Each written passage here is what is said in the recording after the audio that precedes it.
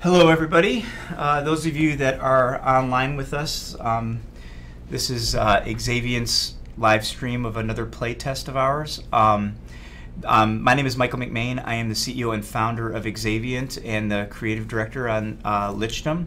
And I've got with me Ben. Why don't you introduce yourself? I'm Ben Collier. I'm a systems designer on Lichdom. So Ben and I are going to be your hosts for tonight as we go through things. The playtesters that we have, and we only actually have 2 playtesters tonight, Ben.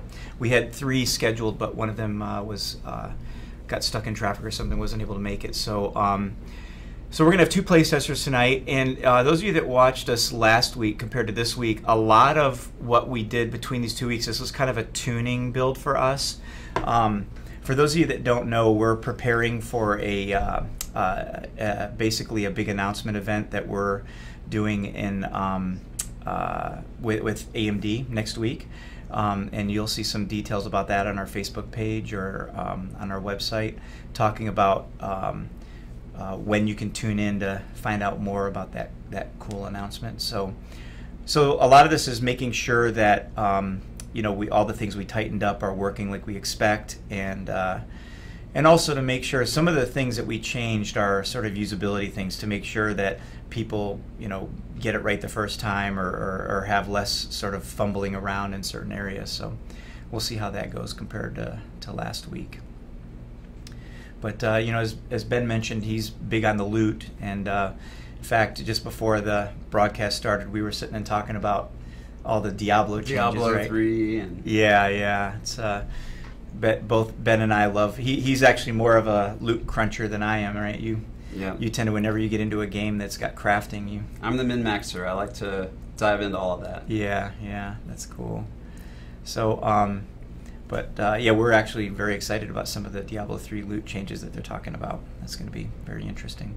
So if you've joined us for the first time tonight, feel free to type in chat and say hello. And if you're joining us again, you do the same. We will answer questions that come in on chat as you go through related to either gameplay or aspects of the game. There are things that we will not be talking about specifically, but feel free to ask anything you want, and I'll tell you if that's something that we can't talk about. So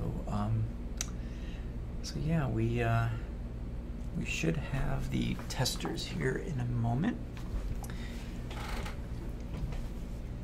So I'm going to go off mic for a second, and I'm going to make sure that we got everything set up, and then we will be back on and streaming.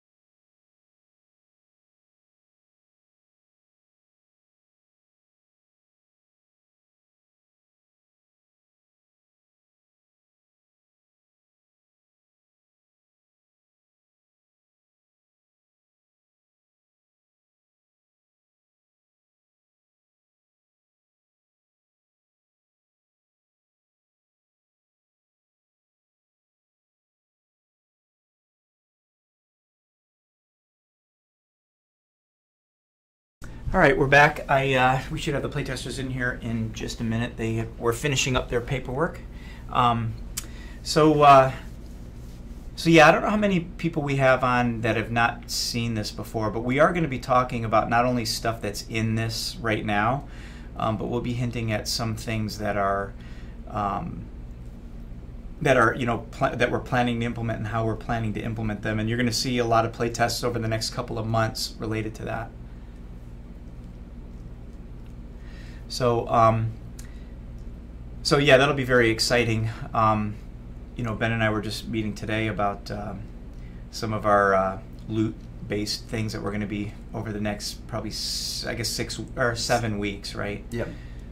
Things that we'll be implementing and our tests in that sense. The tests up to now for the past several weeks have been very strictly focused on this particular demo. The coming tests are going to be more focused on very specific aspects of the game, right? Yeah, so we'll be able to try out new items and new loot systems that we're implementing and get feedback to find out what's working and what isn't. Right. And going a little deeper into the crafting experience. Yeah, a lot more experimental. Yeah. So I'm looking forward to playing with all the synergy stuff. That's when we start getting that in there, that's going to be very, very interesting. All right, the playtesters are moving into their spots. You can see them on their little video feed there. So they will be clicking start demo here soon. And like I said, those of you that might have just joined us, this is Xaviant's we're streaming another playtest here. It looks like, yeah, we have 3 playtesters. I'm Michael McMain. I am the CEO, founder, and of Xaviant and the creative director on Lichdom. And I'm Ben Collier. I'm a systems designer, mainly things to do with items and loot. Yeah, Ben's all about all the goodies that drop off of things when you kill them. Which means if I want something really cool in the game, he's the guy I talk to. Or more likely, when you don't get the things that you want, you're I'm the guy that you come talk to. That's right. How come I didn't get that? Right, so we see here they're pulling up their control scheme. Now, one of our testers, we don't have names on them this time. As you can see, we just have Lab 4, 5, and 6 up there in the little yellow text. But the person at the Lab 6 station has actually played the game before. He played it at Siege, but that was obviously a much earlier version of what we have. So he should find a very different game experience here.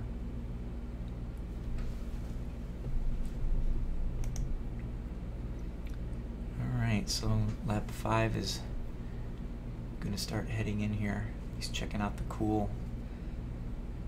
He's like, what is that? That's pretty cool looking.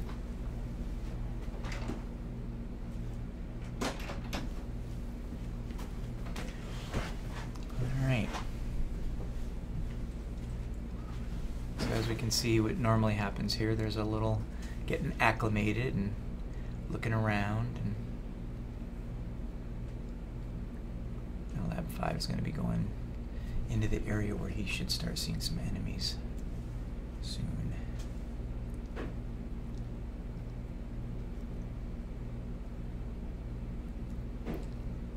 Checking out the flag and stuff like that. So that's one thing. I can't remember if we had that on the last week playtest, the globes that were placed throughout the level.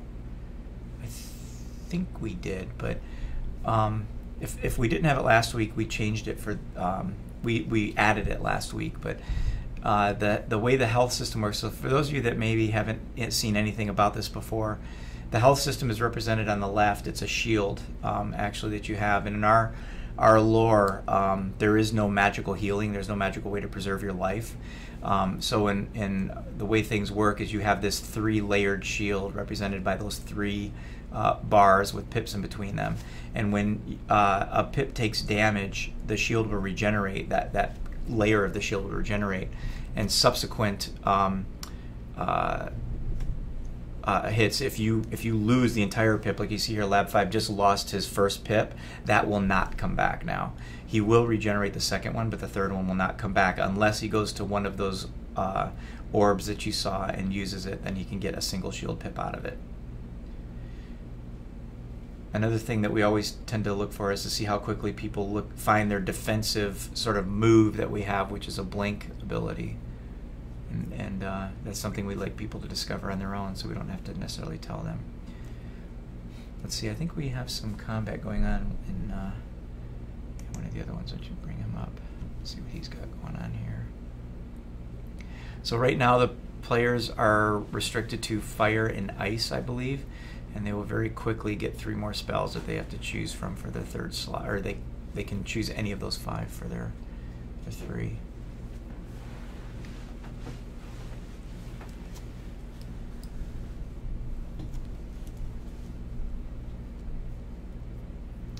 All right. Here you see some loot flying through the air. We actually don't have corpses that you loot or items that lay on the ground to loot. It's not really corporeal in nature, so right now it just kind of flies to the player and you absorb it. You'll notice kind of the standard coloring, the white loot, green and blue for the rarities, that type of thing. And despite creating the loot, I still manage to get really excited when a purple item flies out and I'm playing. It doesn't spoil it for you, no. In other words.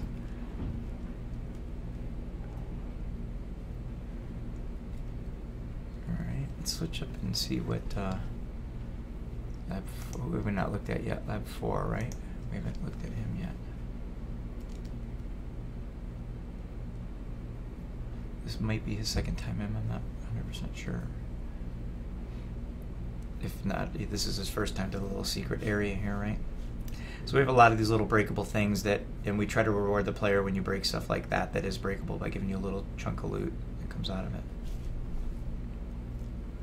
Something for the explorers that like to go in every nook and cranny. Yep.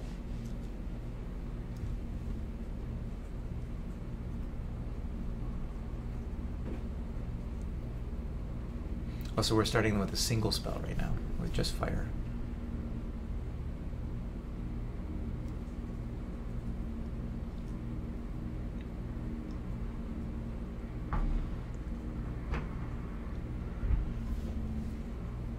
So I think this is the first, yeah, Lab 4 is the first guy that's been trying to do his hand at crafting. Let's see what, he's got a couple of things here. He's got a green AoE shape. He's got a blue extended status target. So that would mean that his damage over time from the fire would burn a little longer. Right? Absolutely. And how does that apply to something like corruption? Do you know? The extended status, does that affect that or no? It would to like your freeze. It does. It does affect the incubation time. It does. For corruption, okay.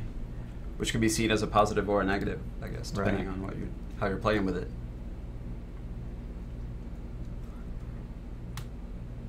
So there he's combined a few of the pieces of loot to create a new spell. Yep, so he's got an extended fireball because he used the extended status. We've taken the approach that we don't really drop a sword or a bow necessarily, but we drop a nice piece of metal or a nice piece of wood, and then you get to choose how you want to put it together. Yeah, and that's a fundamental difference, right, in the way that we're approaching this, because we want all, you know, in Lichdom, we want it to be like you've got this chemistry set of magic, right, that your spells are like pulled from the periodic table, and then you're stripping off electrons and adding electrons and putting them together and see how they work, right?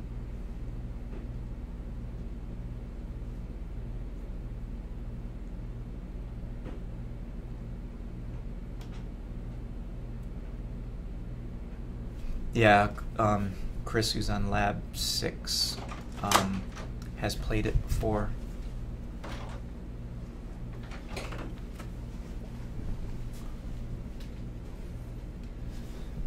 All right.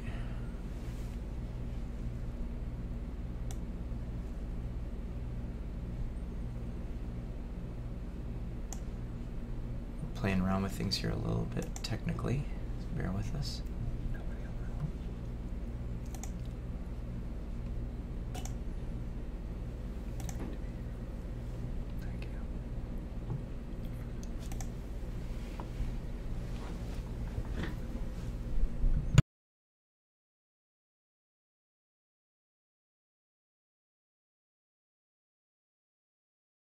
Alright, so let's switch over to and look at what Lab 5 is doing.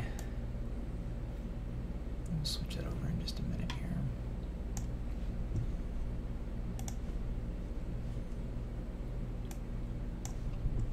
Do we need to make this a little bit smaller so we can see the peripheral players better? Isn't it? Or is it good? I don't know if that would affect the broadcast. All right, let's see.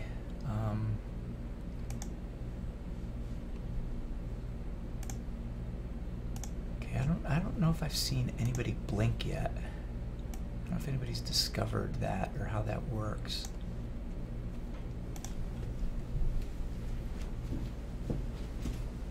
In fact, let's go back to the desktop multi-view. Let's kind of watch everybody at the same time for a minute and see if anybody seems to be using blink. Because I'm really curious. You know, last week people got onto it pretty quick. Oh, hey there. Rashad, how you doing? It's good to see you again.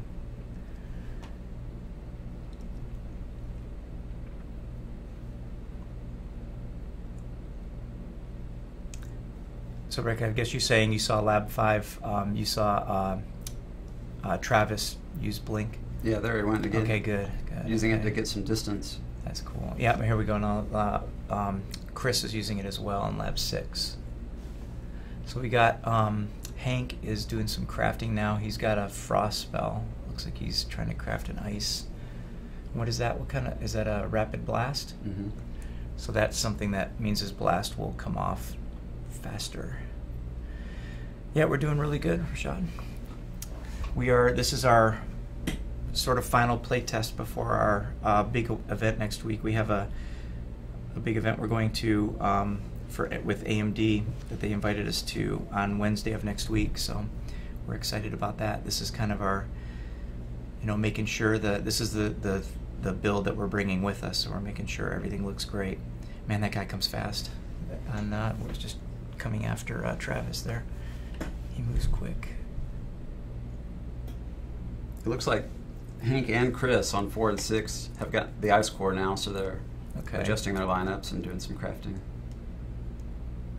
Yeah, it was a blink followed by an AoE hitting that guy. This is the lieutenant that he's fighting here, so he's a little bit tougher. Yeah, and this will be when he gets rewarded with the ice for defeating this guy.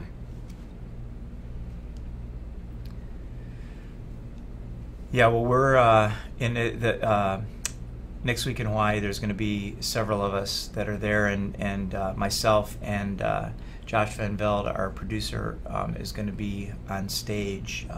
You guys will be able to watch our announcement and our little presentation if you choose to cue into that next week.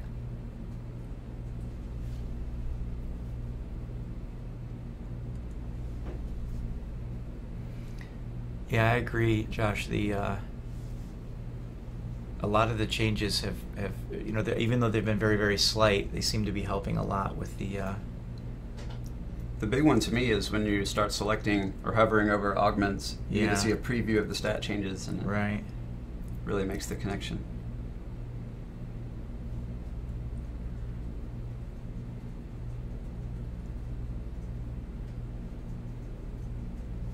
Yeah, one of the things that we still have to do, because you notice there's a lot of confusion right now, in since he's dragged a shape there, you end up like he needs to go to augments now. And if you look at Travis's Lab 5 thing, and he needs to get down to the augment area.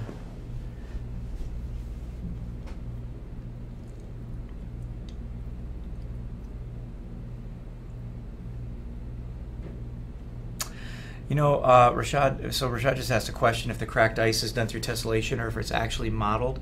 I don't actually know the answer to that. That is a good question. That would be one for our effects guys. But you know what might be good when the forums are more active, obviously we can answer some of those questions in the forums. In fact, somebody might be watching. So if somebody, or Jeremiah, if somebody knows that answer, that's part of Xaviant, feel free to jump in there and answer that question.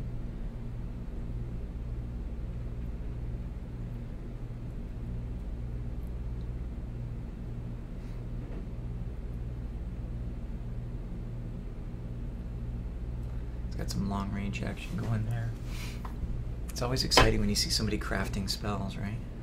Yeah, Chris here is about to make an extended status ice spell for a targeted spell, and those are one of my favorites. You get to extend the slow or the freeze on the guys. Yeah, you can end up with like a 5 or 6 second freeze, right? Exactly. And we had a problem too before where that didn't reflect remember the extended status in the shape did not reflect in the data, but I think that's fixed now, right? Yes, should be. That's cool. A couple more blues. That's always, again, it's very exciting when you get that. Although Travis is creating an AoE gravity spell with the extra wide AoE. Okay. So that could be really cool too, especially with the critical effect of gravity. And gravity is one of our spells that, unlike, say, the elemental spells, it doesn't behave the same for the different shapes. So you actually get a slightly different behavior out of it. Like the cone is a push or a knockback, and the target is a lift or a slam if it crits. And then the AoE is kind of like a singularity that pulls things together and then causes a burst of damage that explodes things back out again after it pulls them in. So yeah, the wide AoE could be very interesting in that.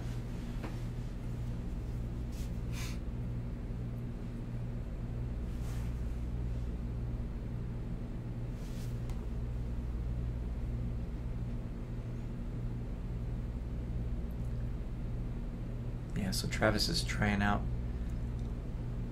his new AoE stuff that he made. Look at how big that is. Wow. That's huge. And that's the gravity effect we were just talking about. That's really, really big. And one of the things, we haven't really played around too much with difficulty, except for the fact that we try to balance this slightly so that our, players that see it for the first time can have what we think should be an enjoyable experience. But ultimately, the harder difficulties mean that your own AoEs will affect you. They will in the harder difficulty. Rashad has a comment here. The crafting system looks incredible. Love how it specifically details the different aspects of each spells down to how. So we're really happy with how that's coming out. That's spent a lot of time working on that. Travis just used that AoE gravity to pretty good effect right there. That was pretty interesting. Here he's going to use it again. Look at how big that is. That's huge. Oh, he just missed those guys though. They weren't quite in it. It's like he's mixing ice and gravity right now. Yeah, thanks, Booker, for the comment. We appreciate that. Yeah, that's very effective there.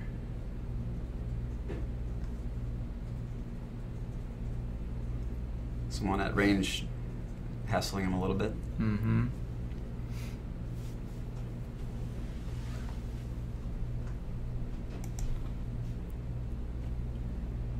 So we got somebody else experimenting with gravity here. Looks like Chris is playing around with it a little bit.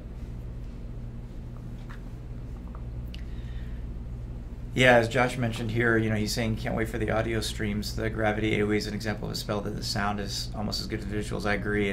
The sound really sells it, and we should have that hopefully pretty soon.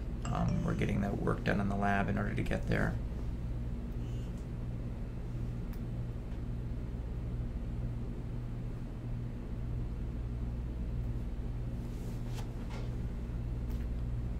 Here we have Chris made a blast version of gravity, and blast is kind of like a frontal cone in front of you that goes off in a quick burst.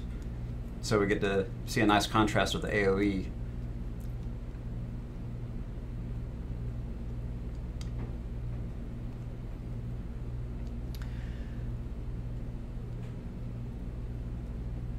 So one of the cool things I think that we can maybe tease a little bit. See, this is one of the neat things about when I'm in here, I can tease stuff and I can't get in trouble because nobody will yell at me, except maybe the lawyer if I say something I shouldn't. Before I do that, though, Rashad has a comment up. It looks like the game that focuses very much on immersion through the incredible art and style. Yeah, that is, one of our sayings that we quote is, "You will feel everything," and so our goal is full immersion as much as possible, right? So the player can stop thinking about keyboards and mice and controllers and things, and be deeper in the game. Is that an orange piece of loot? Looks like it. That's pretty awesome. Got a legendary. That's the first legendary I've seen in the game. That's cool. That's really cool. I didn't see what it was. I think it's a cone, right? Looked like it was a cone. I only caught it out of the corner of my eye. I couldn't tell for sure. Yeah, Josh is panicking now. No, so for those of you that don't or haven't played the game, obviously it's hard to tell this sometimes, but the way that our spell casting works, so as you can see, the player is not bound by mana. They're not bound by cooldowns either. What you're bound by is basically your animation time. It's how long does it take you to cast a spell.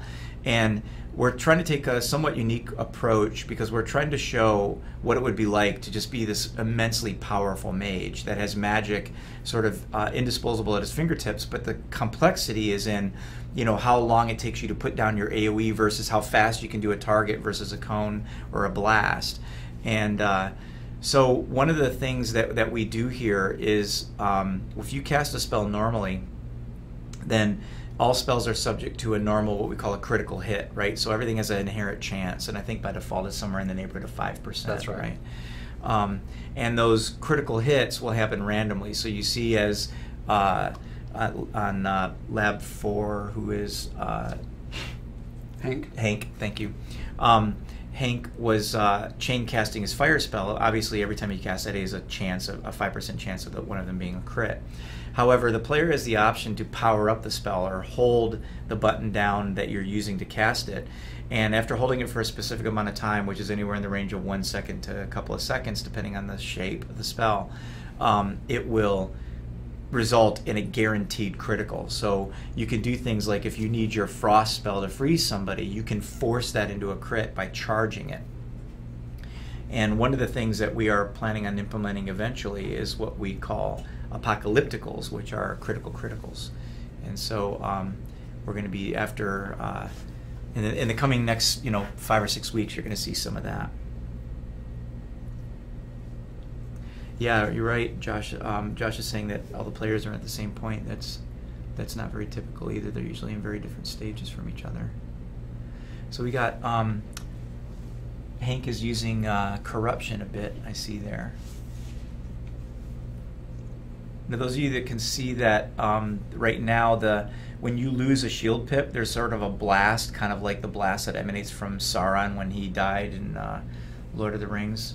I just spoiled the beginning of that movie, by the way. And so that happens when you lose a shield pip. This is something that we currently have implemented for the shield because right now the player doesn't get to make any choices in shield. But the player is also going to be able to make some of those choices, and that's one of the things that we can hint at a little bit. So why don't you talk a little bit about what we're planning on doing there? Very much the way the player can customize their spells. We want you to have the same freedom on your shield. You could be someone who likes a shield that regenerates really quickly, or one that has more health, and so you'll be able to make those choices with the augments, the way that you combine the items to make your shields. And we'll be able to get the cool effects like the exploding shields like we have now, or there could be shields that say have spikes, and that when the enemies hit you, they take damage, or lots of options there. Yeah, and that's cool. So the player will be in more control, and some of those properties, like this particular property you see here, that might be a random rare effect that you get out of the crafting experience. So when you craft your shield, right, your defensive shield, you've used your augments to configure it in a certain way, right, to make it either a certain size or resistance to certain elements and so forth and so on. But then one of the random outcomes could be, depending on how you build it, maybe you have the opportunity to get varying degrees of this pulsating effect. So Booker is saying the chat room commentator is funny. I think they might be talking about you. I think you're funny. Oh, I think I'm funny looking, but they can't see me, so they must be talking about Josh. Josh, he is. He's a laugh a minute.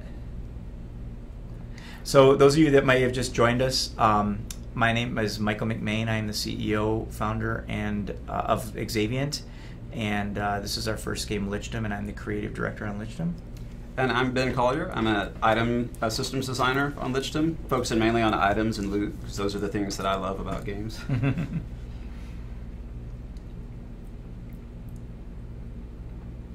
We take a lot of inspiration from, obviously, games like Diablo. You can't really like loot games and not have played Diablo, but other games like Borderlands or MMOs like EverQuest or World of Warcraft. Right. Something that excites most of us. I've always wanted to be the guy that all the players hated because of the loot that they didn't get, and I finally had my chance. Yeah. All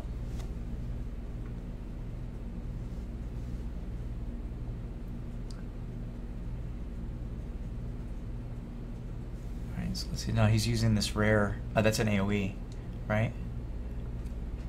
And what is that? What the crippling is it's kind of a bigger version of extended status. It's a 50% status duration. Wow. That's huge. So it's especially good on crowd control spells. What did he make with it? He made corruption. Oh. Which means he could get some really big stacks of corruption going. Yeah, and it's an AoE, which is a little harder to pull off, right? It's a little tougher to do that. Like the targeted version of that would be. Although I think if he uses them together, if he opens with an AoE, I think he could then continue with targeted to add. Right, because it's already automatically a long incubation time. So for those of you that don't know about how some of these spells work, corruption is not really a dot. That's what you might think at first, that it's like a decay over time or something.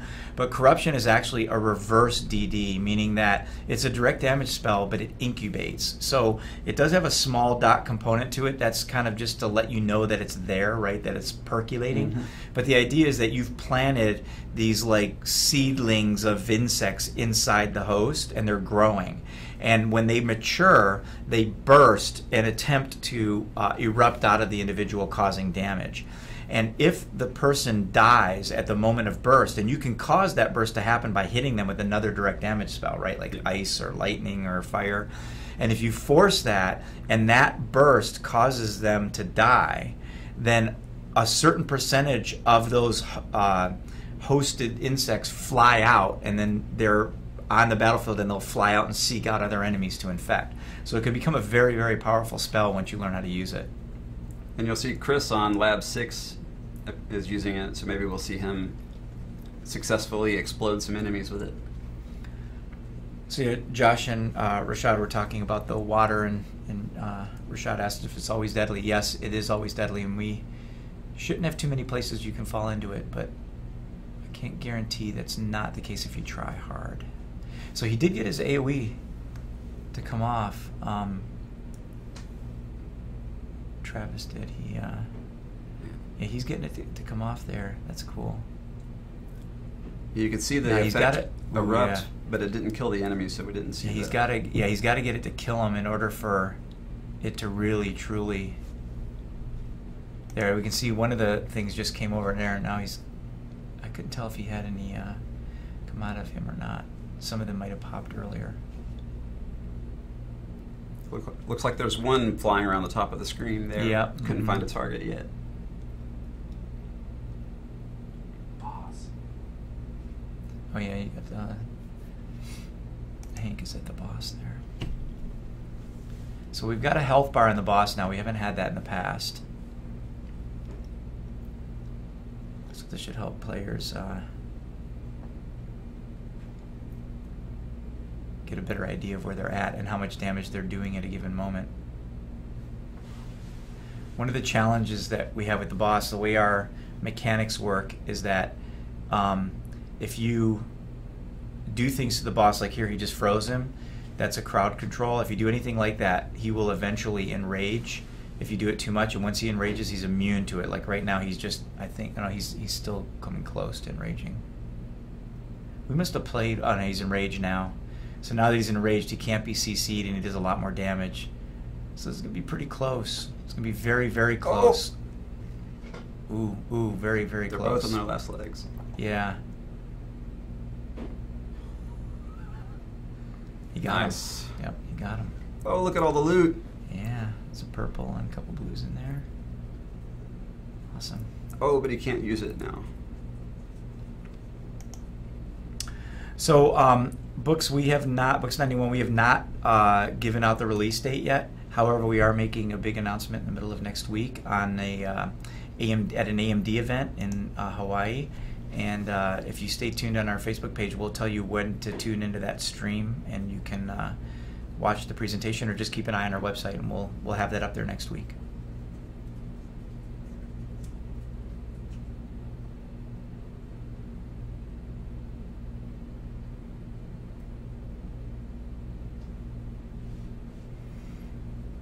Oh, there was a release date spoiler on that? That's interesting. Yeah, I guess when the boss dies, when we come up to the thing, it says something about when the game is coming out. Good job, Ben. Yeah, I'll go ahead and pretend that I knew that, and I did that on purpose.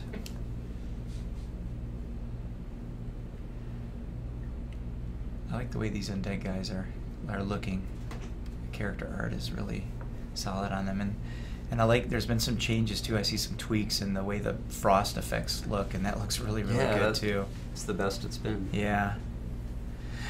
So Booker's asking a question. Last week was the boss harder? It didn't take him a bit longer? Or are there new spells that are stronger? It's possible that the loot is a bit better than last week, right? There was some fine tuning on the loot because I noticed like it seemed like a lot more blues in people's inventory than last week, but most likely the guiding factor is I think his enrage might have been played with a little bit. I'm not 100% positive on that though, because I was surprised he didn't enrage a lot faster when he was being frozen over and over again there. And Ben's brother-in-law, I wonder who that is. Interesting. I don't know. Yeah. Says everything looks awesome. And well, thank you. No, he was proud of me, not you. So we'll both share the credit, even though neither one of us has made any of the art. That's right. That's right. The art is amazing. The art team, those guys. I sit at my desk and work for a week or two without seeing the art updates every day, and then I take a look at the game and I'm blown away myself. I know. Constantly. I walk by and I see somebody playing and I'm like, oh my gosh, this looks amazing.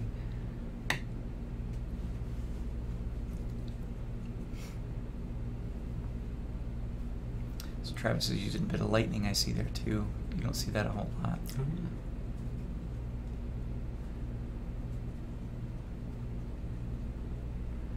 Chris is doing a little sightseeing off the edge. Ooh, he almost got jumped.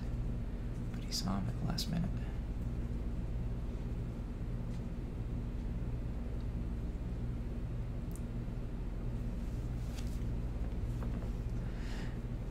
Yeah, to Josh's comment, he's saying that he doesn't think we changed the balance significantly.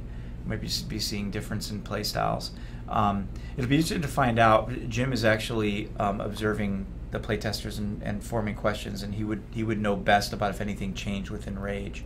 But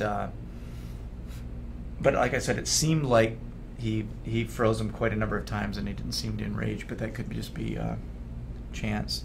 But we did have somebody beat the boss on the first time last week as well. All right, so Travis is getting close to the boss. He's in the inner sanctum.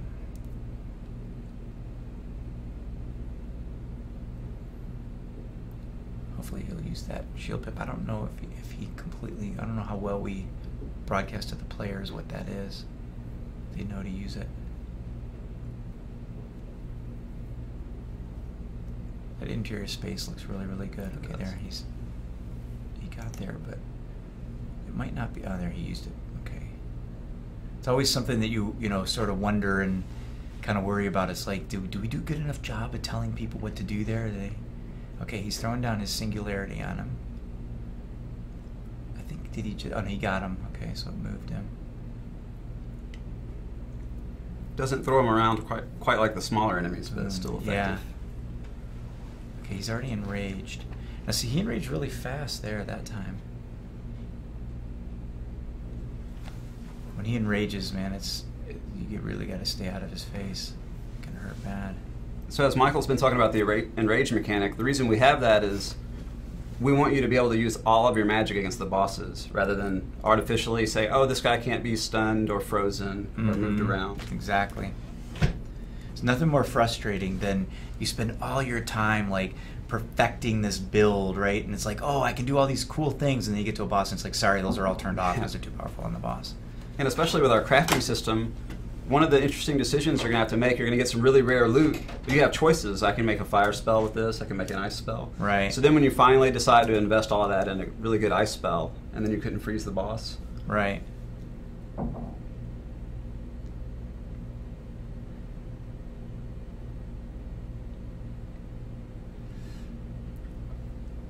So Travis is trying to mix it up right. Oh, but unfortunately it was right at the last minute. But he's trying to mix it up right there at the end there.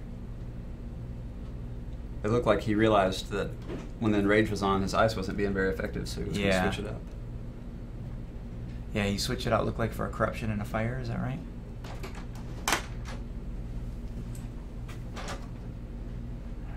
Boom! I like how he enters now too, right? Yeah. That's really cool. Yeah, one of the differences that you'll see between last week and this week was when you walked into the boss's area last week, there was like this little, I don't know, mini cutscene moment where we pulled the attention of the player away as we zoomed in on the boss that was standing there. And it's funny, we had a playtester comment on that was disruptive to him. And that was actually one of the things that I set pretty early on as a rule to say that we will never pull the person out of their first-person perspective, right? They're going to stay in it all the time. And so I kind of felt we had let him down at that point. I'm like, right. we got to get that out of there because we're not going to do it. We know we're not going to ship the game that way. And so we put this back. And then that's actually much more epic, right? When he comes flying in and lands like that. So Rashad has a question in terms of gameplay. Is it a full-fledged RPG or is the RPG system a back setting to the arena combat? Well, it's a full-fledged system in the RPG in the sense that, you know, you're building sort of your persona through the loot and the spells that you have. So it's an RPG in the sense of the same way that, like, you know, a Diablo might be an RPG, or you know, you could imagine this being, or a Borderlands or something like that. But and there is a story to the game, but it's not an open world sandbox type of RPG like a Skyrim or something like that. It's really more about you focusing on your character and the combat. While we have spaces, obviously what you've seen here is very, very tailored and very linear. A lot of our other spaces are a little bit more open with some sort of different options of the path you want to take through the event or through the level. However, it is still tailored combat.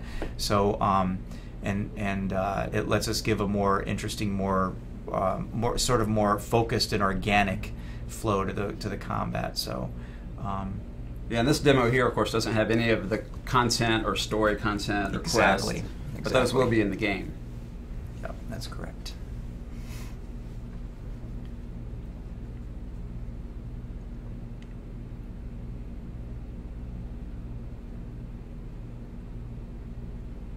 He's getting him close.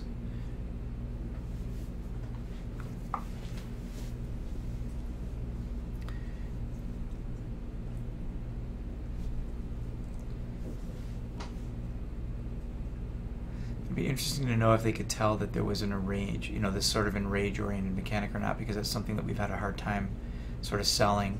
A lot of people thought that it was just happening no matter what, or... Nice use of blink there, too. Yeah. It was weird. It looked like the shot disappeared. It's getting a good bunch of hits off of that AoE.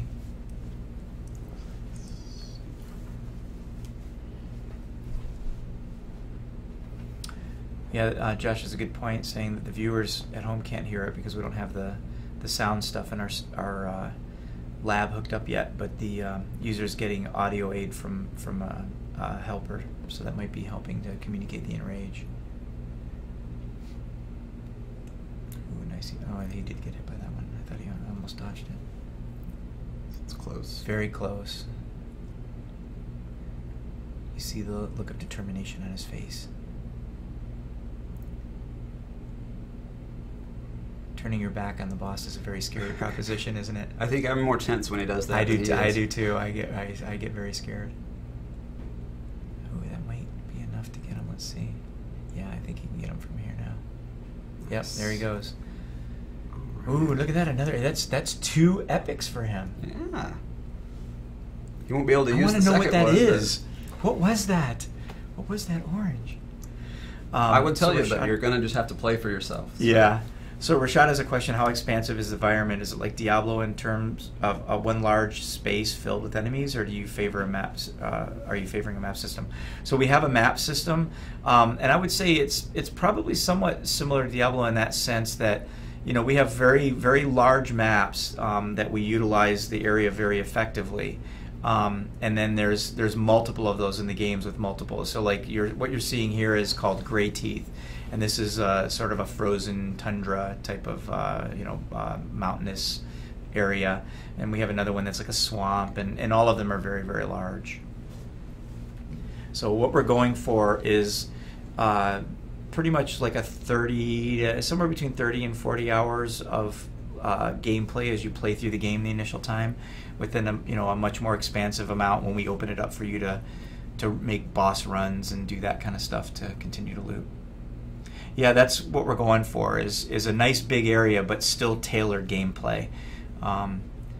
That's a little easier for us to pull off. The sandbox experience is pretty tough to do, right? And the tailored gameplay is a little bit easier for us to do, and it lets us really focus on, because gameplay is our #1 priority. The spell casting has to feel like spell casting, and so we put a lot of work into that. Geez, probably a year's worth of effort just into that alone, playing with different options, and we feel really, really good about where it's at right now.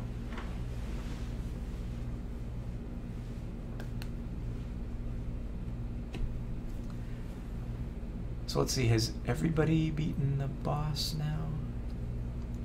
I know that the guys that beat the boss went back and have played or started over again, but I can't remember if we had 3 people that beat the boss or if we have 1. I think we've only had 2.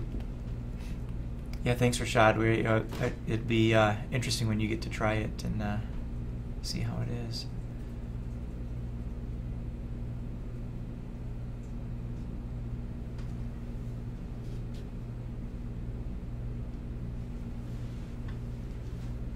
I can't remember if Chris has been to the boss yet. I don't think he has. I don't believe so.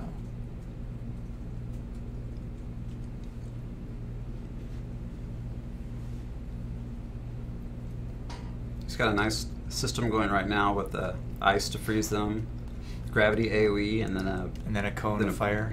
Yeah, nice.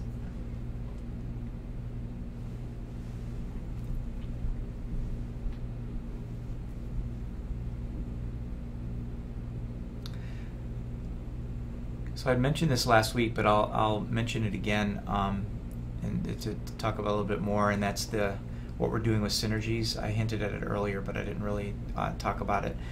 So the idea that we're going for is that ultimately, I had mentioned that our spell crafting, our spell system, we want it to be like a chemistry set. So what we've got is our periodic table, if you will, of spells is actually very small. Our plan is to release with a very limited number of spells, but they are all distinctly different from each other. I mean, very, very different from each other. But then what you do is through your crafting and your manipulation of the different properties, using your augments, you can cause spells to behave differently when they interact with each other. Were you going to say something interesting about what happened? Another legendary came out. So. Oh, another legendary, nice. And so when you're building your spells, you're trying to make it so that the way your fire, like say for example, works with corruption would be different. So, and in order to achieve what we call synergies, you have to build your fire a certain way, then build your corruption a certain way, and then equip your spell banks in a certain way that they synergize with each other. And then your fire, let's say your targeted fire spell, when you force a critical effect on that, let's say, for example, you would start with your corruption. In this case, the corruption would be an opener. You attack with your corruption, forcing a crit. And then when you hit with a subsequent fire critical, because of the way the 2 of them are built, the bugs that burst out of the guy are flaming insects that then, ignite other people on fire for a higher damage over time, in addition to being infested and so forth. So let's see, he got a crippling blast. Okay. And it's interesting watching him craft here. It shows me maybe another piece of polish we could have for the crafting system. He's taken to using a regular blast shape and the crippling blast shape, so you can switch them in and out to see the difference that the crippling blast would make. Yeah. Because unlike the augments, before you have a shape, the spell doesn't have any stats, so you can't really get a predictive. Right. Yeah, we're still in the process. We wanted to get this close enough that at least for next week, when people are using it, they can get through it. But there's still a few tweaks there. Because one thing I was thinking we could do is imagine this list interface in each of these areas. Yeah. then you can just go up Just and your down, up cores and down here, right just there your in the shapes. shape, and then yeah, go to the augments and then go up and down on each one of them.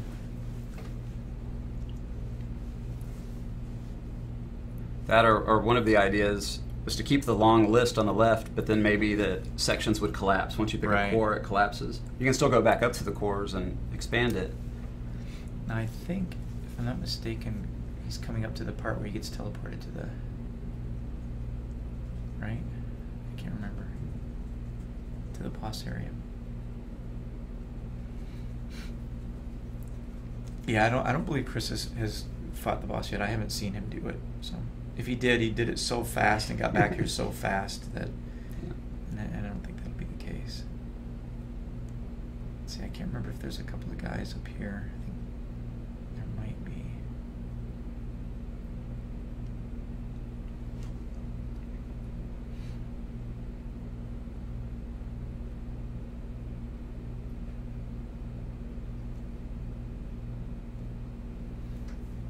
Yeah, he's got this area here.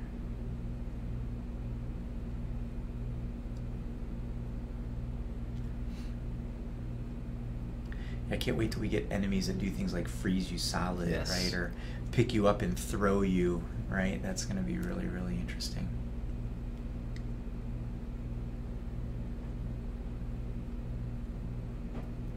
So Rashad has a question about the replayability. He's saying, what's the status of the replayability aspect? Can those 30 to 40 hours still be of entertainment after the first time? Yeah, our goal is to, again, it's kind of that Diablo 3 model, right? You complete the game, and then you basically unlock a world that you can progress through the levels to fight different versions of the bosses, much tougher versions of the bosses that have different loot tables, and you continue to grow in power. So the real ultimate levels of power are about you know, sort of running those bosses over and over again, trying different things, and you know, we have ideas on how to make the world more difficult, not just beefing up hit points. I mean, obviously that's going to be a component of it, but it'll be things like, you know, getting to a point where you're fighting two of those undead hulks at once, that type of thing.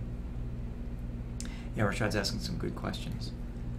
But yeah, the idea is that our loot system is deep and rich enough. You know, as I mentioned at the beginning of the stream, at the broadcast, Ben is the kind of person that loves to spend, how many hours of crafting and loot-based stuff, right? And he's so he's very much interested in making sure that there's a significant amount of time you can sink into that, right? Yeah, so the player like me that really wants to push every system to the edge, you can't really do that in the first playthrough. The first playthrough, everyone should get a good taste of all the systems. But for the person who really wants to maximize everything and have much bigger challenges, right, you'll be able to keep going. Yeah, so Chris is now facing the Shielder, which is a challenging opponent. She shields her allies. And that shielding makes them impervious to control effects too, right? You can't freeze them while that shield is up and so forth. I think that's correct. We should, yeah, nice satisfying corruption explosion. Yeah, that's always nice.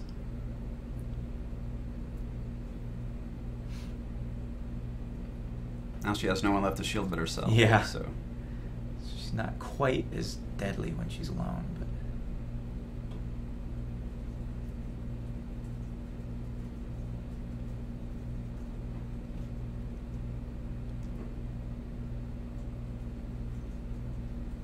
yeah, her shield looks much better. I love the way those undead guys crawl out of the ground. They look really cool. nice. Yeah.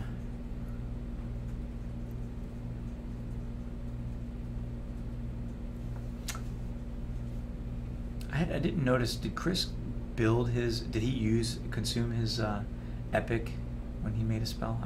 That was a blast, if I'm not mistaken, right? Yeah, I'm not sure. All right, so he finished this, so now he's going to be, I think, in the interior, right? Yeah, so now he's coming up to the boss.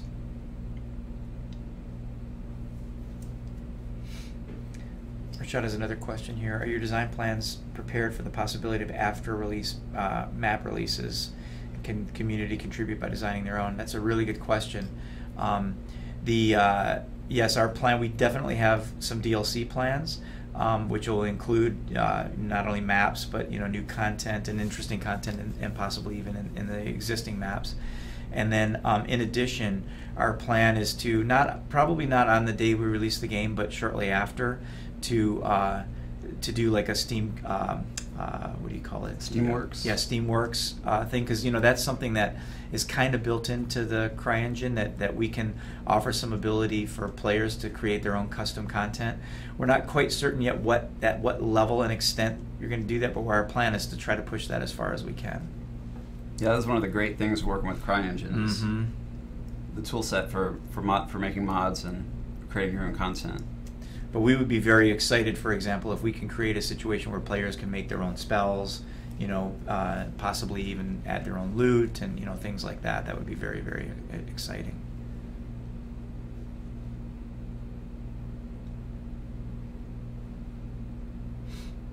But yeah, it'll be nice when we do things like, we can have rarity filters on the loot, so you can say, I just want to see my purples, right? I want to see what I got that's purple or better.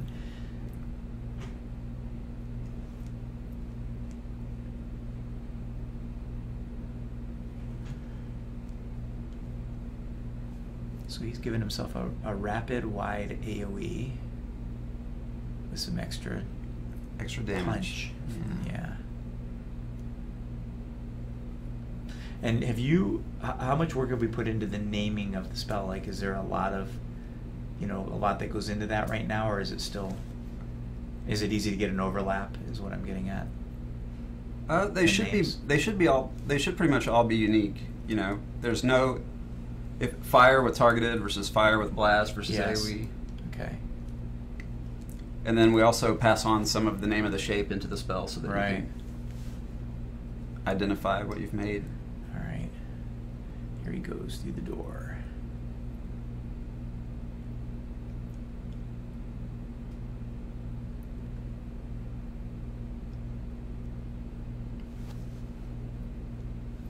L-Skills asks, is that the orange, Crippling Blast? Yeah, I believe that is the orange shape that he had. And I think Crippling is a really souped up version of the extended status effects, so it's really good for anything that leaves a damage over time or freezes or disables an enemy. Yeah. I think he almost built it, but I don't think he used it. Yeah, looking at his lineup now, it looks like 2 blues and a green. Yeah. The colors you see on the spell icons on the HUD indicate the rarity of the shape that went into the crafting. Right. There will be a little bit more to that eventually, but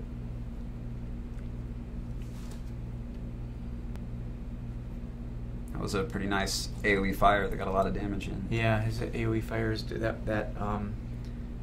and is that the one that he built with the rapid wide? The rapid wide, yeah. The boss really closes the distance when he's enraged. Yeah, that's one of the things we tried to do to make that slightly more difficult. Also, that you notice that when he's enraged, that AoE slam, or that puts that symbol down, that stays for a while as a status effect. That if you walk into it, you're going to take damage.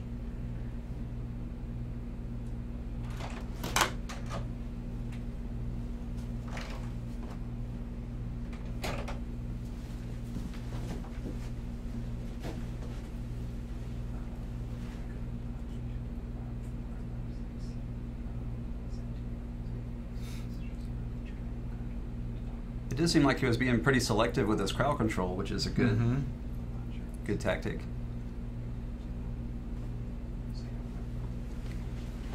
What we're seeing here, you lose a boss fight or you die to an encounter, and then you immediately go into your loot and your crafting and see what else you can whip up. And this is one of the key parts of the gameplay loop for us. You're always motivated to try something different or get something a little bit stronger to. Ben, do we have rarities of augments in right now, or are they all flat right now? Right now we just have 2 tiers of augments. 2 tiers, okay.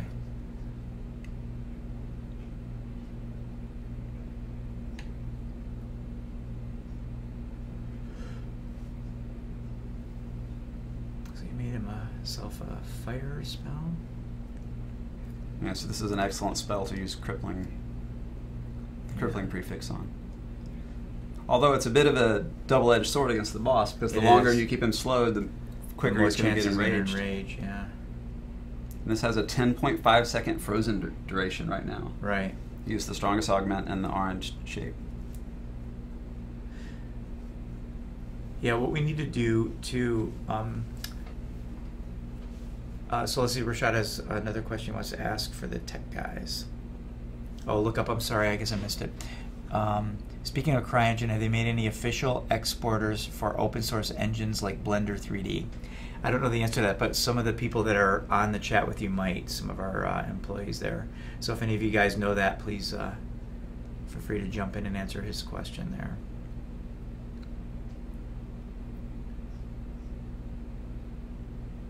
So one of the things I was thinking that we need to make sure that we do is, and we might not be able to make it a significant change, but what I would like to see is that if I have a 5-second freeze and I freeze the boss 2 times in a row, that generates much more rage than if I freeze him once for 10 seconds. Not much more, but it generates more. It might be 10%. You know, in other words, right. You might get 90%, 10% less rage or 20% less. But the point is that there's a value in spending that big augment with that big thing, because you're getting a little bit, Because part of it is the one-time cost just for hitting him. Yeah, and then you're getting some, some return on that investment, right? So that's a good point. Now it's possible that Jim is in there taking notes right now, but if he's might to the stream, he might be like, ooh, that's a lot of work. I don't know. We'll find out. But that's something we'll definitely implement as we go forward. And when you see the guy fall to his fours, this is something that's still kind of a work in progress, but that's our concentration system. So the idea there is, as you're hitting enemies, some of your spells that have impact on them are causing sort of concentration damage, and it's a two-edged sword, meaning the enemies can cause concentration damage to you as well. So if you're holding a spell charge and you want to let it go off, and a guy starts hitting you with a pole arm, he may, if he overcomes your ability to concentrate, knock you out of your spell, and then you have to start casting it again. And that is something that will come in when the defensive itemization comes into play. So we see here Chris went back out after his death, did a bit of crafting, used a couple of his rare pieces, and has come in and just completely owned the boss. Yeah, just slaughtered him. So that's great. That's a good feeling when you can do that. And there's a look, it's another orange. That's so awesome. That's great. So they're gonna pull off of that there, and they're going to fill out their questionnaire, and then the playtesters will be coming in here. We'll be activating a camera for them so that you can see them, and you can listen to Josh, our producer, ask them some of the questions that the designers have collected while they were watching people play. So Tim Lindsay stepped in here with us. You've been taking some notes in there. How did the note taking go? Did you? It went pretty well. We got to work on the process a little bit, but we were able to put together 3 custom questions for each. Oh, nice. Specific to their experiences. Perfect. Things that really focused on understanding the UI. What I think we need to talk to these guys about if they understood the different components, like core versus shape versus augment. Okay. And then talk to them a little bit about if they really understood the different mechanics going from spell to spell. Right. Corruption versus fire, right? Okay. So those are some of the things we want to hammer on a bit. Yeah, Rashad, Chris really, after he did that little bit of crafting, he came in and completely owned that boss. That was awesome.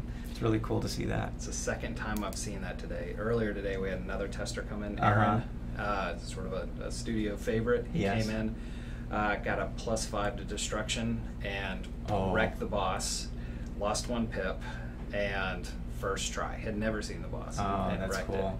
it. And so I told him he is our de facto hard mode tester moving forward. Right, cool. Awesome. All right, I think we're going to move these guys in here actually pretty quickly today. Okay. All right, so I'm going to retreat to my desk and I'll log in there. I'll answer any questions. I'm going to be watching the stream myself and watching the debrief of the playtesters. And if you have any more questions, I'll try to answer as best I can. I know Tim, I don't know if you can answer this question that Rashad had here. He's talking about the CryEngines. You know, have they made any official exporters for open source engines like Blender 3D? Do you know the answer to that question? I don't. I'm afraid I'm not that guy. Yeah, and I don't know if there's anybody that's online right now that can answer that. The only thing I know is Google has a free 3D modeling tool, the SketchUp. Mm-hmm. I know that there's a suite of tools called PlayUp tools that among the engines they can export to are CryEngine. Okay. They talk about a lot of that at the CryDev forums where all the modders live. I see. That's a good place to check that out. Okay. Awesome.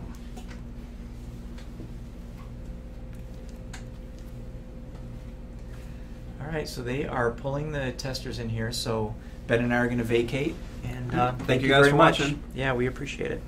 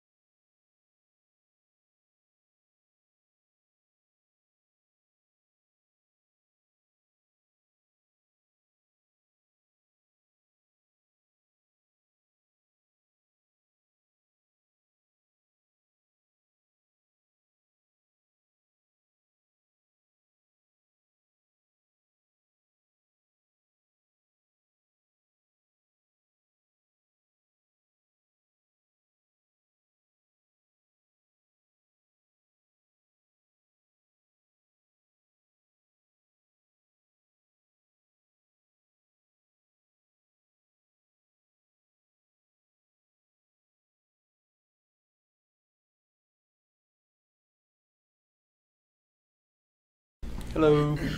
All right. So once again, gentlemen, thank you very much for coming out and playing the game with us tonight. This is Tim, our design director. Hello. I'm Josh. I'm the producer on Lichdom, which you were just playing. So we're going to have a little discussion about the demo that you guys just played, and really we, you know, to be honest, we're really looking for stuff that's wrong with it, you know, more than stuff that's right. If you guys want to give compliments, that's fine. But we want to, you know, if you notice something that wasn't quite right, we're going to want to dig into those things a little bit. And I encourage you to share with us if something didn't sit quite right with you. Don't assume, oh, it's my style, and you know, whatever. Like, tell us what you think. So, Chris, let's start with you. Why don't you just give us your kind of overall impressions of the demo and how you felt about it in the end? I really enjoyed the game. Okay. It was a lot of fun to play. Just felt like you were very powerful, getting to craft the spells, sling them around and everything. The couple of things I noticed were it took me a little bit of time to figure out how to open the inventory and start actually crafting the spells. Okay. And as soon as I did that, I'm like, this is where I saw the ability zooming, you know, it flashed up on the top of the screen and everything, but it took me a while to figure out how to get into that crafting. Okay, we'll get back to the crafting stuff shortly. How far in would you say you were before you figured that out? Maybe 15-20 minutes. Okay, so you're a good long way in. Like, you had a ton of stuff in your inventory. Oh yeah, so I was able to like just take a few minutes to like craft everything all at once. Okay. It was before I had gotten the 3 more spells though. It was when I still had so while you just ice and fire. Okay, good deal. Travis, what was your overall impression? I quite enjoyed it. I found 3 spells that really work together. So I was able to spill through everything really fast, but I still got killed because I wouldn't hear the enemy come up behind me. Okay. And didn't really help out. So what was your magical combination of magic that worked well for you? Ice Bolt, Gravity Well, and the Lightning Storm. Interesting. Okay, so you were 2 AoEs and 1 bolt.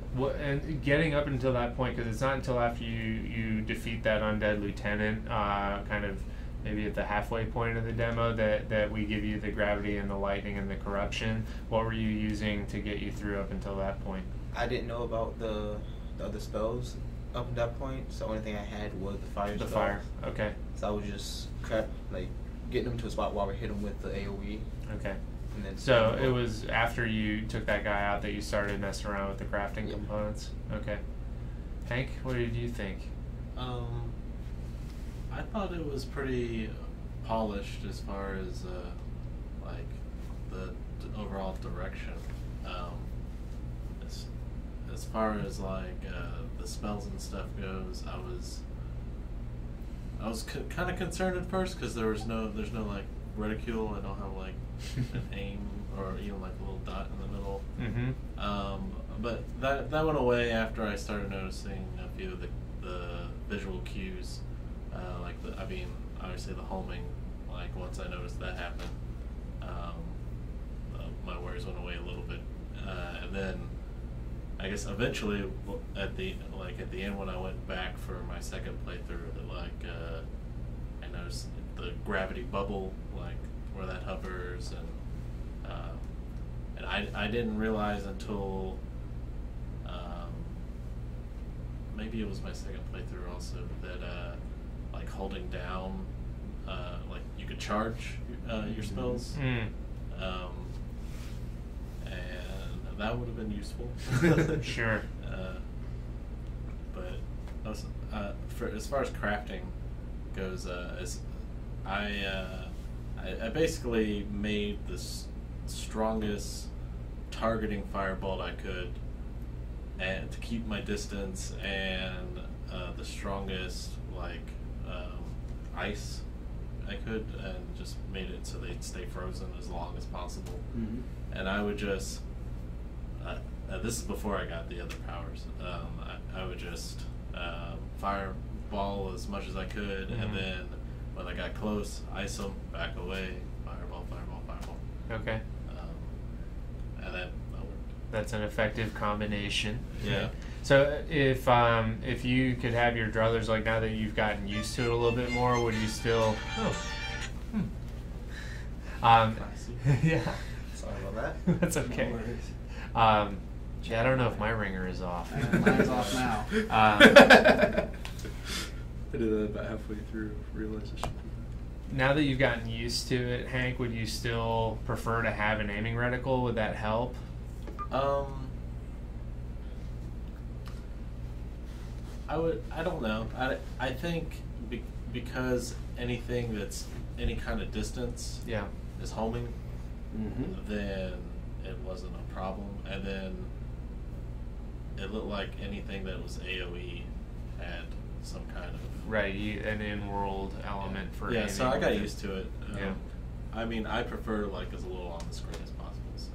Now, did you stick with your fire ice combo like throughout the demo, or did you mess around with some of the other stuff? The only other thing that I did first time around is I forgot what are the bugs called? Corruption. Yeah, corruption.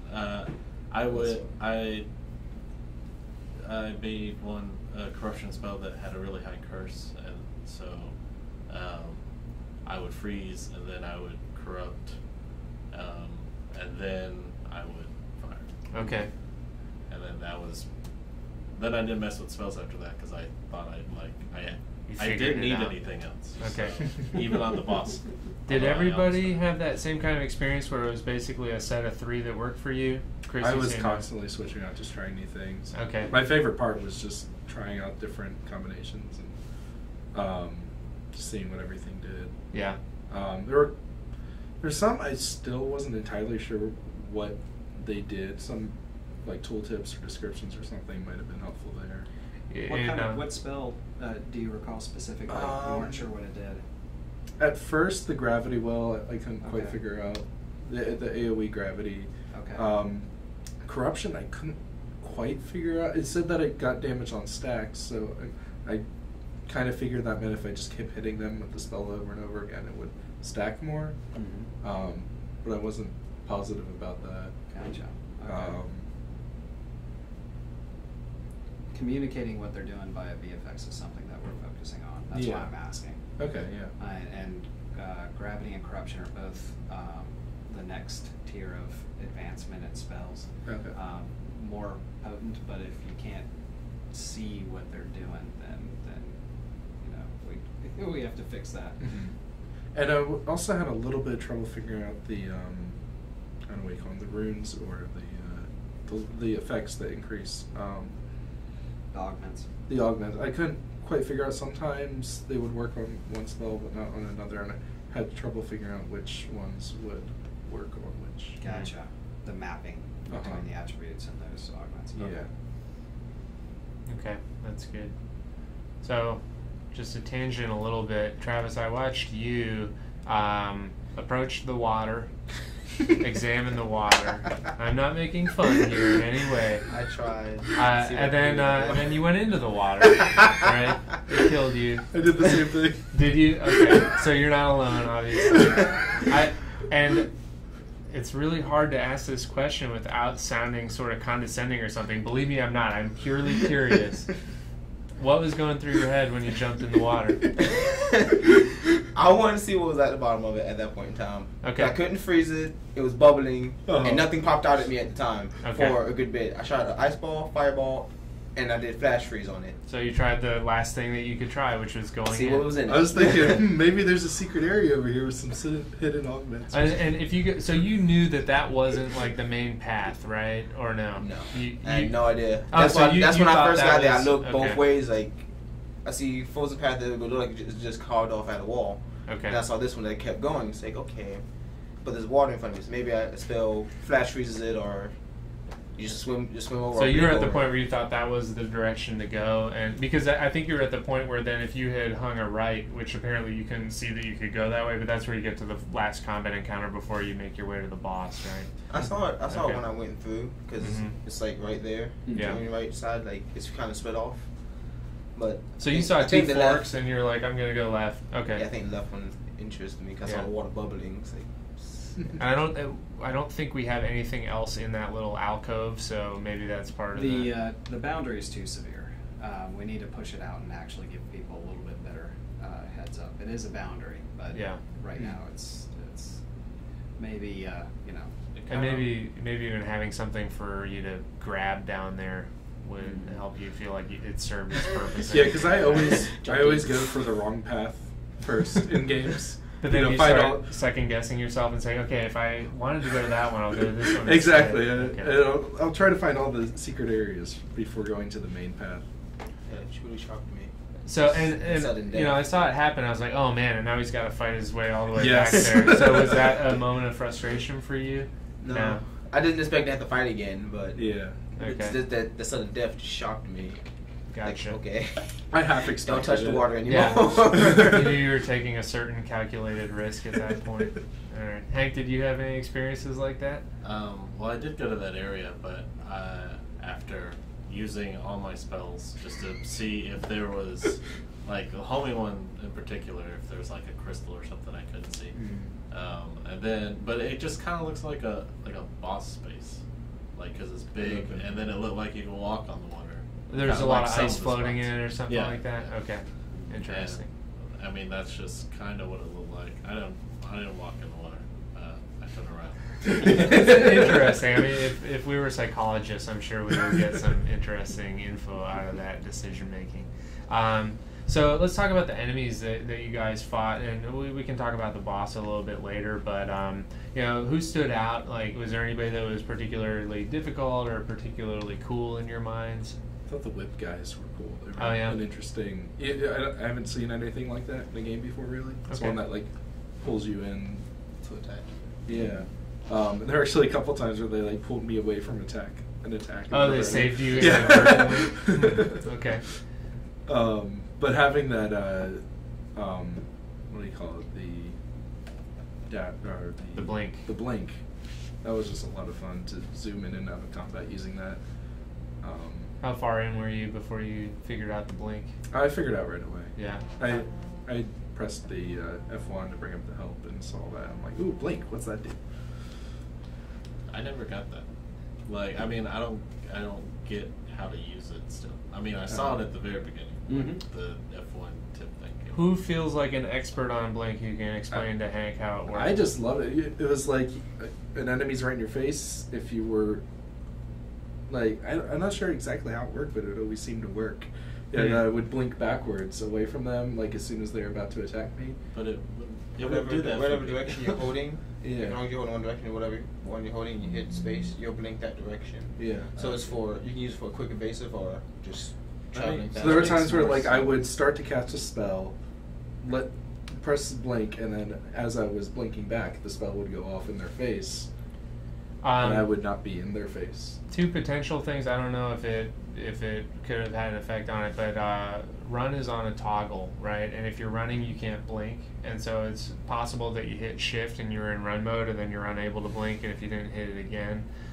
The other thing is blink is on a cooldown, but we don't really communicate that, so it's possible that you would blink once and then try to blink again quickly and it wouldn't work, so it would seem inconsistent to you. I was just, I don't know, sometimes I would jump and other times I didn't seem like I was moving. Yeah. Okay. But it would always slow down time, I guess. Okay, if you're so against a wall, then you can blink in that direction. Well, we're going to I have think to the character review the even said, tape and like, see something exactly like- what Hank was doing. I think the character said something like, "Can't go that way" or something like that. Oh, yeah? When you were against a wall, maybe. never- Or maybe it was just an enemy talking. Might It's have been possible. enemy. Interesting. Some of the enemies weren't very vocal, and they would shock me because once I get to the second area, I started looking back behind me because throughout the first area, I'll be fighting someone in front of me, and all of a sudden melee just hits. What's hitting me? So now it's like two melee guys behind me, is like in my face, like, oh man. Yeah. And you mentioned that, I think, early, like when you were talking about your overall experience, there were times when you would just get whacked and not realize that somebody was there. Did you guys have that happen at all? I did, but for the range guys, I guess the undead archers. Yeah. The bone The magic bolters. And I couldn't find them for a while because they would shoot from so far away. But that was.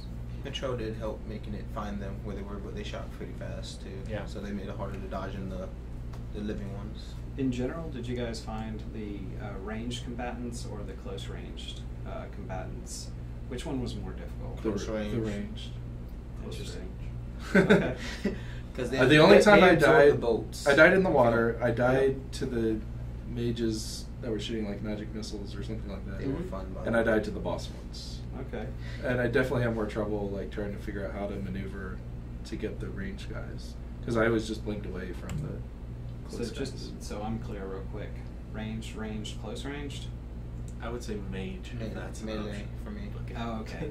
Melee for you. All right. Okay. Because majority of the enemies, they had shields where they would absorb the hits. Yep. If Oh, you but didn't you- use it strong enough. You didn't know spell. that you could charge. Or Yeah, you- I knew I was charged. Oh, you didn't know you could charge. Yeah, I didn't know Right. until Okay. later. Because most of the enemies, if you didn't charge your attacks, They would just block absorb it. Yeah. Mm-hmm.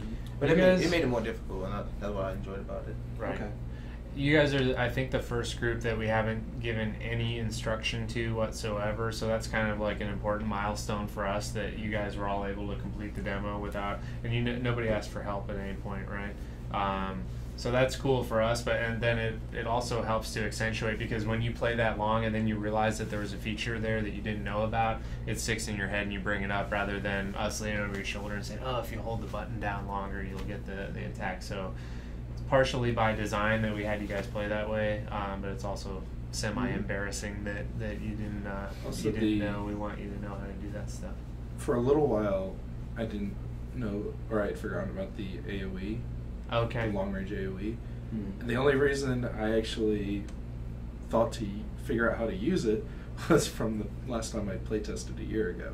I'm Oh, like, okay. oh, there was a third attack.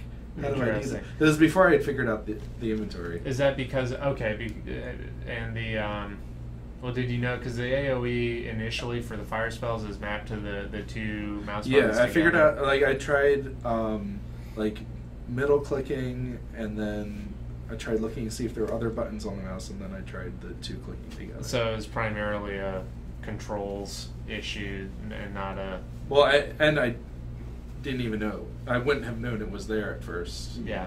if Okay. it weren't that I had played it before. That makes sense. Did you guys discover the AoE? Yeah, I just the help one told me. Told you. So. Okay. And I frequently used it. Once I figured out Mhm. you can charge an AoE 3 times. It'll do it once, and then it'll get a little bit stronger for the final form. Mm-hmm. Were you using AoE, Hank? Nope. Ain't good for boats. I mean, like, I had AoE. I just. Yeah. You found the combination, right? Like that was just working for you. I guess. Yeah. So let's talk about crafting a little bit more. I'm curious about things like, did it make sense? Was it easy to use? Did you like using it? Did you feel like the spells that came out of it were better than the spells that you had before? Did it encourage experimentation? All that kind of stuff. Just, what comes to your mind about the crafting system? I really liked the color coding that it matched up with familiar. Mm-hmm. The green, blue, purple, orange. Yeah, was familiar. So what did that mean?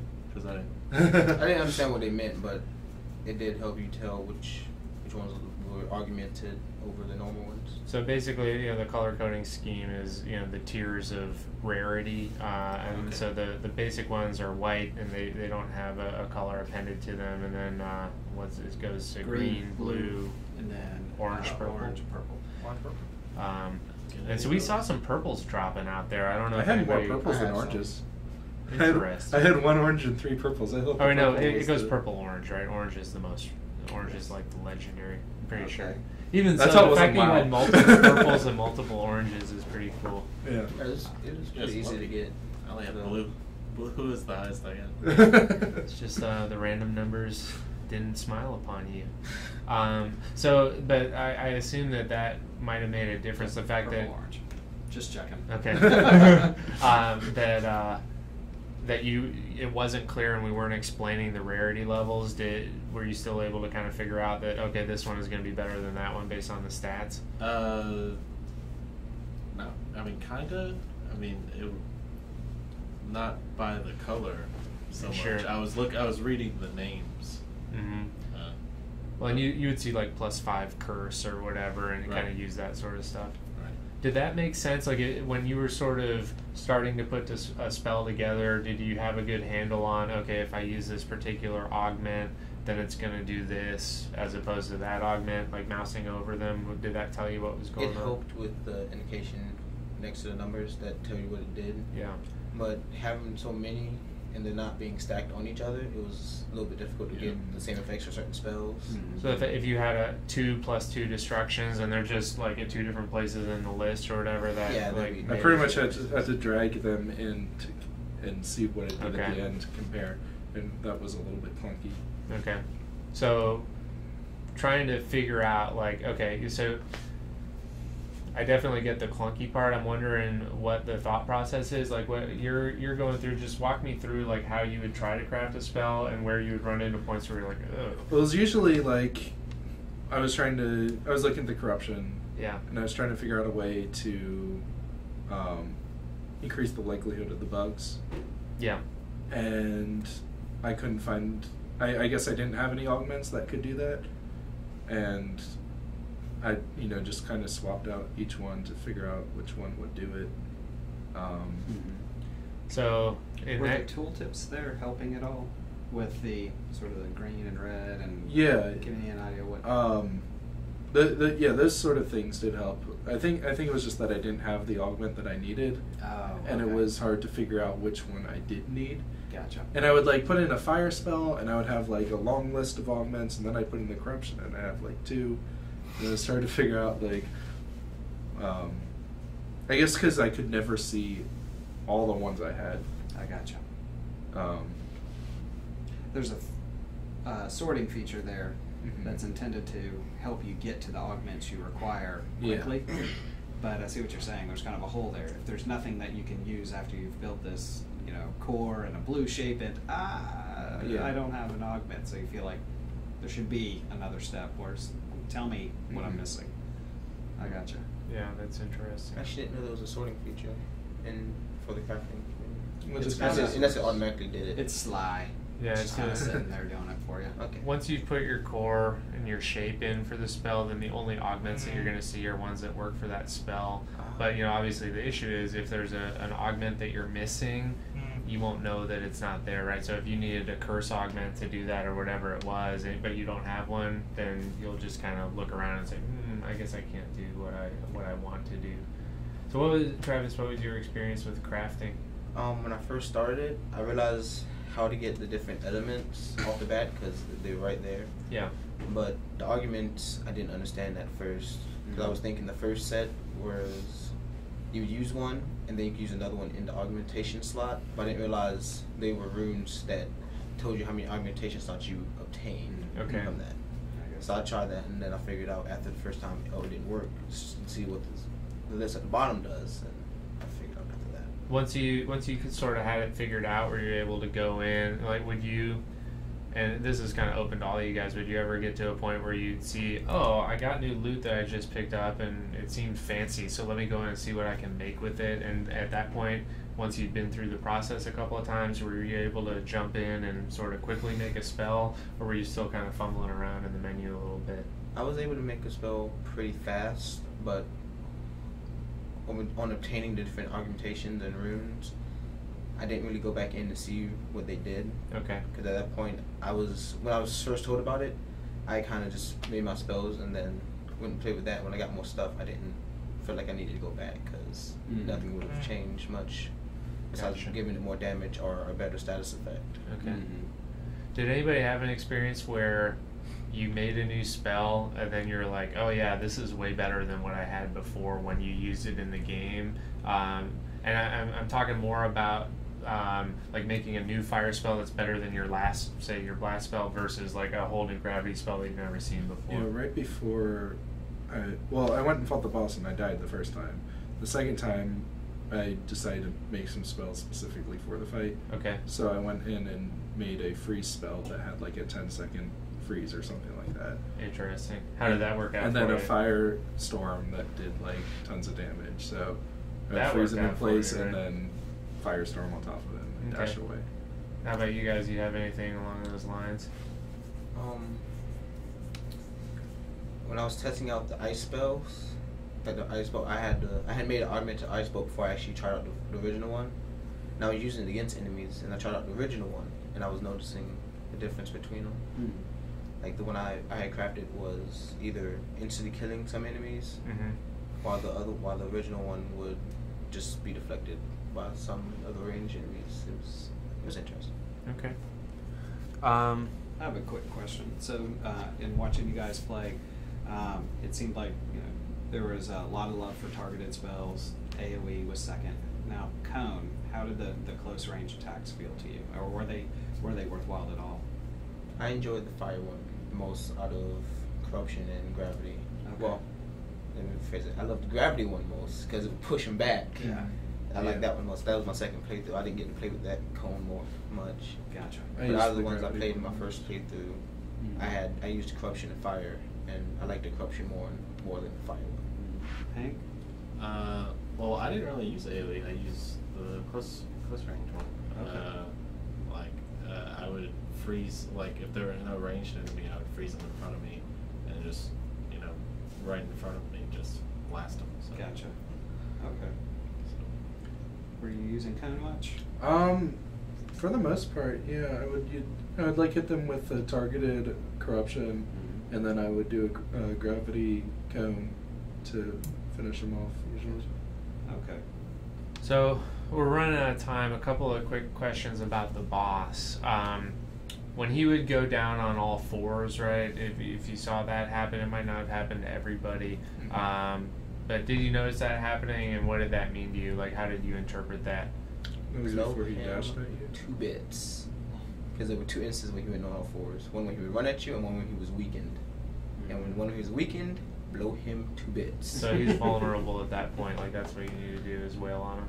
When he ran at me, though, I freaked out. I can't lie, because I couldn't figure out if I should blink this way. Because even if I blink, he would turn mid like really fast. Like, oh man, it was just hard. And half the time I was back against the wall, so I couldn't blink back away from him. Did you guys see him in that state at all, where he's just kind of like down on all fours, not moving? I usually just anticipated it as he's going to charge at me. Okay. I didn't realize that. I would always run up to him and freeze him at that point. Interesting. Okay. And then he would actually freeze. I realized he froze when he went down, but I didn't understand why he didn't when he was running around. Okay. So he would have this mode where he would charge at you and do other stuff. What was that mode all about? The one when he was going green? Yeah. I heard it at the very beginning of the fight. The woman that's following you says he's invulnerable to ice and lightning spells when he's enraged. And my mind excuse my French, was fuck. The 2 spells I had on me besides gravity well, mine went fuck. Quote of the playtest. It's like, he's vulnerable this when he's enraged. Did you guys hear that? That's the I Griffin heard it, thing. but I heard her say something and lightning, and You're like, I should use lightning. Well, no. I thought that she might have said corruption because I was trying to throw corruption at him and it didn't look like it was sticking. Okay. So that's why, and then I switched to something else. Mm-hmm. Gotcha. At least it got you thinking about maybe he's not going to react the same way to everything. How about you, Hank? Well, I misheard her because I thought she said that he was weak to the but it doesn't matter because I just use the fireball and kept my distance, and then I would kind of the same technique I used for everything. Yeah. And I beat him. The fire spells helped me beat him. My original set, I got stomped. I died and came back, and I just had all. I just went to the first set we started off with and was able to beat him. Gotcha. Hank, did you die at all when you fought him? No. Got him on the first try. I didn't see him charge until the very end, though. And Oh, really? I remember watching that, actually. I was like, oh, maybe he's going to go down, but It was no. more the green missiles that got me than his charging, because there wasn't really much cover to hide behind or anything. Right. It's all about blinking out of the way with those. He will throw more of them if he's in his enraged state.